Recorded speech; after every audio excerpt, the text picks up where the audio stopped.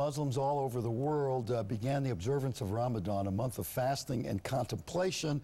Joining us, Edina Lekovic. She's Director of Policy and Programming from the Muslim Public Affairs Council. You taught me all kinds of things already. It's been a good morning. Well, because I did say to you, out of respect, I checked the hadiths. I saw two conflicting hadiths as to whether men can shake hands with women, and I'm going too deep, I guess, right? Right. Well, and that's how most Muslims look at it. There's always conflicting opinions. You know, I mean, there's all these old sayings about, you know, you put 2 or 3 people in a room, you get 5 or 6 opinions. That's pretty much how it goes. Most Muslims are pretty comfortable shaking hands between the sexes. There's always exceptions with people who are more conservative, like you know, it's the same thing with Orthodox Jews, or you know. So that's where the parallels are. So he did not offend you, thank God. Oh, absolutely. No, we got down to hugs here a little before. So that's going a little too far. Yeah, exactly.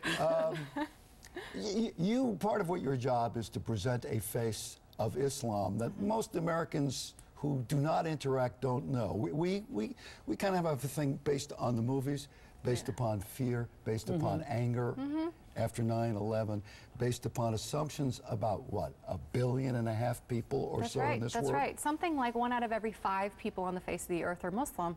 And you know, unfortunately, since 9/11, there's an understandable amount of skepticism and concern, I think, about what drove those hijackers and those deadly killers to do what they did.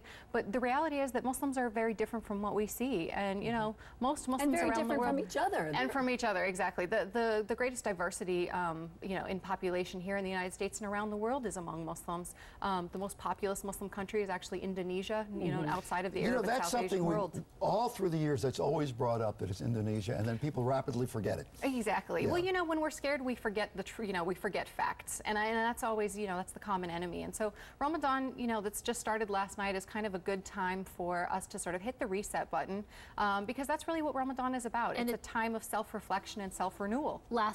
Is it the 30? It lasts 30 days. It's a month long, and it's marked by, you know, as a takeoff on that popular book that's about to turn into a movie, which is Eat, Love, Pray. We think of Ramadan in terms of fast, pray, give. And those are sort of the 3 components of Ramadan. We fast from sunup to sundown. We refrain from food, water, sex, and hopefully beyond that, additionally, anger and, you know, all those baser emotions that we have. So it's supposed to be that self-reflection aspect of things. And then there's you know, more prayer than usual, both in your home and, you know, in congregational prayers. And it's a time of communities coming together and families coming together. To me, it feels like 30 days of Thanksgiving, because you're supposed to be counting the blessings. But without the food, yeah, exactly. But you have a special at nighttime, yeah, there's lots of food. There's a lot of food after sunset. Yeah, exactly. Every night is sort of a Thanksgiving meal, and that's probably breaking the rules. Edina, I want to bring up the thing in New York right now, because I'm sure that's what everybody's talking about. The building of a Muslim center, 13 or 15 stories high, 2 blocks from ground zero. The sensitivity is enormous. People have taken sides on this issue. The criticism and the people who are full of fear will say, that means they won. That means that they now have a foothold in a way that no other religious institution does right around ground zero to that respect. And these are people who are kind and gentle, but they really want a theocracy and eventually spread Sharia around the world and create a caliphate here in the United States. Right. I think that's people's worst fears talking. And you know what I think is unfortunate is that if people actually got the chance to meet, you know, the folks who are behind this center, they'd get a very different picture, because the folks who are trying to create this center, which is really modeled after a YMCA or a JCC, a Jewish community center, you know, it's going to have a pool and a performing arts center and all of those kinds of things, and a prayer space within it. So it's really a center more than it is a mosque. But many people in New York sorry, go ahead. Not the governor.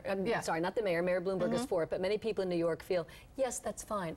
3 more blocks away. Sure, and you know, but this place has been in action for a couple of years now. They've been having prayers there. It's unfortunately what's happened in this situation, like many others, is that there's a small group of vocal Islamophobes, people who are pushing hate for their own purposes and who are riling up a lot of feelings. And you know, and the reality is that what this center is trying to do is defeat the kind of deadly and corrupted vision of Islam that led to 9/11 by replacing it and promoting a different kind of vision of Islam that the vast majority of Muslims actually, you know, support, and it's meant to be a model of giving and mutual coexistence. And with that traditional Muslim name, Edina Lekovic. That's right. We thank you so much for being with us. It's my pleasure. Happy Ramadan. Thank you. All right. Next from General Hospital, Vanessa Marcel is back Vanessa Marcel.